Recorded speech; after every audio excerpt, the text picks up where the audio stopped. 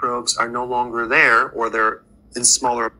Today we're going to show you how to make thick and shiny hair. And as you know, with my videos, I like to tell you what's behind things, what's the root cause of certain things. And when we talk about hair, realize that anything going on with your hair is the tip of the iceberg. And I'm not interested in having you take more supplements. We're going to relate a lot of this to your diet and food because ultimately that's the best source. But let's start with biotin. This is a B vitamin. A lot of people take biotin and it does help the thickness of your hair. It helps your nails. It helps your skin. But why do you need to take biotin? Are we deficient in biotin? Biotin can come from the diet, but it can also come from your own gut microbiome. Your good bacteria make biotin. And one side effect of antibiotics is a problem with your hair. And that's because certain microbes are no longer there or they're in smaller amounts and they're just not making enough biotin. There's a huge connection between some alteration in your gut and problems with your hair because of a biotin deficiency. This is why people that start taking biotin might see a change, but then when they stop taking biotin, the hair problem comes right back. Couple other reasons why people might be deficient in biotin is that they eat raw eggs. There's a certain chemical in the egg that if you don't cook it can combine with biotin, lock it up and prevent the absorption. If you cook the whites of the egg, okay, not the yolk, you don't have to worry about it. You're not going to become deficient in biotin. Alcohol is another reason why people are deficient in biotin. Alcohol messes with your liver. It also messes with the absorption of biotin. What are the best sources of biotin? Liver, egg yolks. Here you have this great biotin that's in the yolk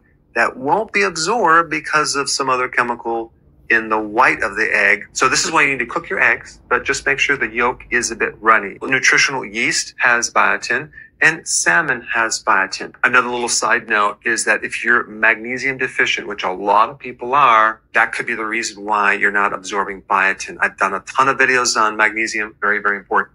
Also, zinc is a helper to biotin as well, and so is copper. Let's move over to vitamin A. I'm talking about the active form of vitamin A called retinol, which is only in animal products. Of course, the best source of vitamin A is in liver and egg yolks, but you can also get it in shellfish and cow liver oil. What's so important about vitamin A in relationship to your hair? Vitamin A helps control sebum and makes your hair very, very shiny. Let's go to omega-3 fatty acids. You have omega-3 fatty acids and then you have omega-6 fatty acids. So when people are consuming a lot of seed oils, corn oil, vegetable oil, those oils are very, very bad for a lot of problems in your body, including your hair. So both the omega-3 and omega-6 kind of compete. So what we want to do is we want to eliminate the omega-6 fats and increase omega-3 fatty acids because omega-3 is so important in making the hair thick and making your hair shiny. And you can get omega-3 fatty acids from fish oils,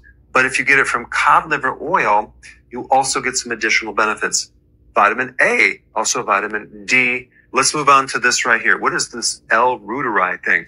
Well, it stands for Lactobacillus reuteri. This is a microbe, and there's a lot of research on this microbe. This microbe is missing in 96% of the population because we've all had antibiotics in our past. And L-reuteri does a lot for our bodies. But one of the things that it does very specifically is it increases sebum, that oil that helps the hair become very, very shiny. And it also stimulates hair growth. There's a lot to talk about this microbe. I'm going to put a video down below. If you haven't seen my video on this, you should watch it. It's something that's fascinating. Now I want to get to this really important topic of copper. Copper does a lot. It's involved in a lot of different enzymes. This is an enzyme that's using copper to help regulate iron, preventing the accumulation of iron in your tissues. Iron is really important in hair growth because it helps oxygen feed the roots of the hair. It helps the growth of the hair. It helps your hair become thicker, and it helps with the collagen formation. What I didn't know back then that I now know is that iron is controlled by copper. If you fix your copper situation, you can actually fix your iron situation, but it's not necessarily to take another copper supplement because you need to understand how you became deficient in copper in the first place. And one of the ways that we're deficient in copper is that a lot of farmers use NPK, nitrogen, phosphorus, and potassium fertilizers. When you use a lot of nitrogen, you get a lot of growth of grass and other vegetation, but at the same time, you're creating micronutrient deficiencies, especially copper. If the grass and vegetation are deficient in copper, the animals will become deficient in copper. There's a fascinating book right here called Soil, Grass, and Cancer, very thick book. It's actually a very expensive book. It was like $250, but I want to just give you a very quick summary. Copper deficiency caused by nitrogen fertilizers. They're talking about the details of how many farmers use this fertilizer for the grass of grazing animals, but also to make the hay that they feed the animals in the winter. And they're showing statistics on trace minerals and coppers tanked down to zero. But what's really interesting in the book, it talks about how that shows up in sheep and cattle as far as their hair. The hair on cows becomes very, very dull. It loses its luster. It loses its shine. If this is happening with sheep and cows, is it possible it can happen to our bodies?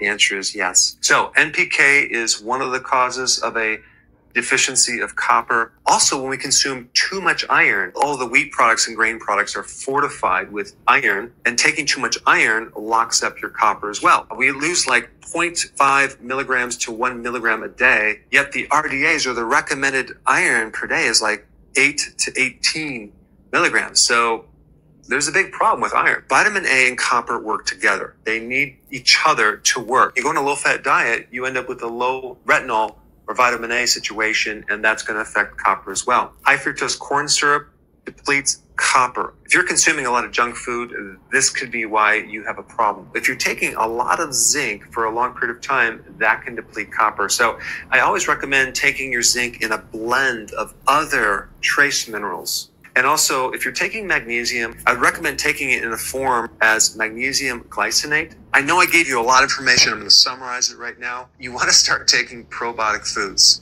kefir, sauerkraut, kimchi, because you want to start building up your gut microbiome. Number 2, if you like liver, start consuming liver in your diet. Liver has copper. Egg yolks, good source of biotin and vitamin A, and of course, cod liver oil for your omega-3 fatty acids. I personally like cod liver in cans. That will give you the omega-3 fatty acids, the vitamin D, the vitamin A, and there's some copper in there as well because it's a liver, and that's where a lot of nutrition is concentrated. Number 5, organic foods. Why? Because glyphosate in the Roundup Ready is very, very damaging, and it creates deficiency in the soil and also in your body if you are consuming it. Now you might say, well, I only eat non-GMO food. Well, did you know that wheat is sprayed with this glyphosate as something to dry it out? If you eat organic, you're not going to get this glyphosate. And then trace minerals are really important to get copper, to get zinc, to get everything in the right ratios. And if you haven't seen my video on this one right here, I put it up here, check it out.